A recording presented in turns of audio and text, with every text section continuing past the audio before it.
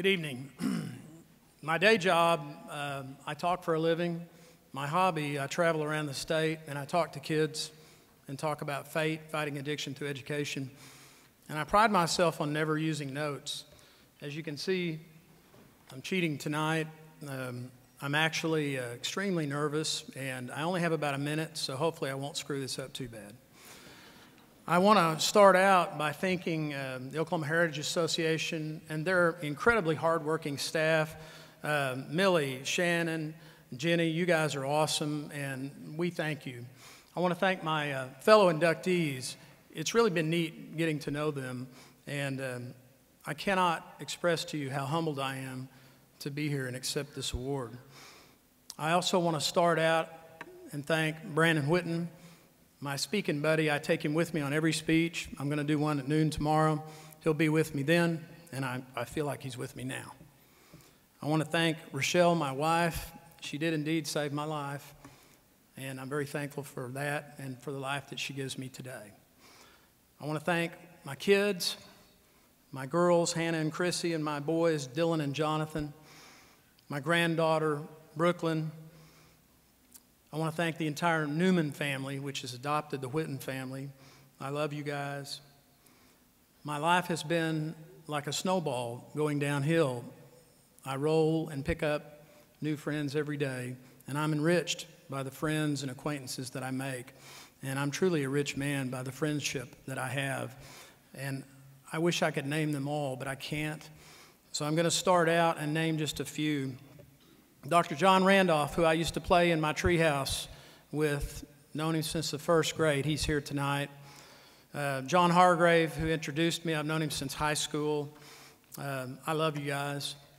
David Boren got me a scholarship. Otherwise, I would have never gone to college.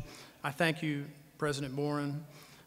Mentors, Jasmine and Melvin Moran, I love you guys. My special friend, Michael Mares at Sam Noble, he lets me play paleontologist. I thank you, Dr. Mares. The greatest lawyer that I've ever met in my life, Earl D. Mills, taught me you can practice law and win and be honest and have fun while you're doing it. I love you, Earl. Michael Burridge, when he joined my law firm, the IQ of the firm tripled instantly.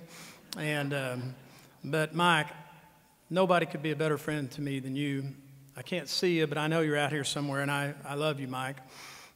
Jimmy Priest, Noel Roberts, great friends. I love you guys. And I have to mention from Uganda, Sister Rosemary Narumbi, my sister from another mother. I never thought, growing up in the Baptist church in Seminole, that I'd be best friends with a nun from Africa, but it's certainly true. And I love you, Sister Rosemary. You should win the Nobel Peace Prize, and I'm making that one of my life's goals. Two more special friends. Paul Sereno, the greatest paleontologist in the world, came here from Chicago, and I'm so happy that Paul is here. I've seen incredible things with Paul. We got to ride over the Andes in South America. I got to find a 240 million-year-old dinosaur with him. Last but not least, my friend Ricky Dunning. Ricky, thank you for not running over me on your motorcycle when I wrecked in front of you. That would have been bad.